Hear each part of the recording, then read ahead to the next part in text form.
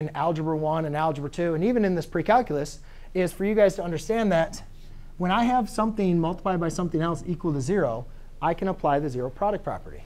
So I can simply say cotangent of theta equals 0, and then 2 sine of theta plus 1 equals 0. Yes? OK? Cotangent of theta, I can think of that as saying, all right, well, that is really the same thing as tangent of theta, 1 over 0. So I'm really looking for when is the tangent undefined, right? What angles makes tangent undefined? So we go back to our unit circle, and we say, all right, well, let's see. Tangent means that'd be 1 over 0. So wouldn't you guys agree? Sorry. Wouldn't you guys agree y over x is 1 over 0 here? Wouldn't you guys agree over here? 0 comma negative 1. That's undefined too. So those two angles are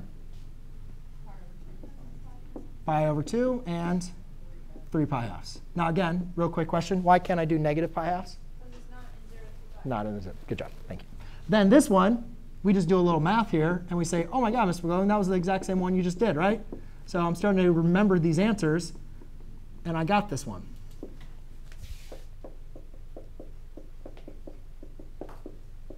With practice, you can start doing these really quickly, right? That's the same answers I did over there, right? So once you start doing practice and practice and practice on these, you're like, oh, I'm starting getting the same answers. Like, this is going faster and faster for me. Yes, question? So theta, sine of theta equals negative 1/2. That's the same question I really answered over there. So I just wrote the answers.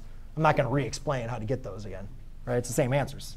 And pi halves and 3 pi over 2 are 0, 1. That's for tangent, when tangent's undefined.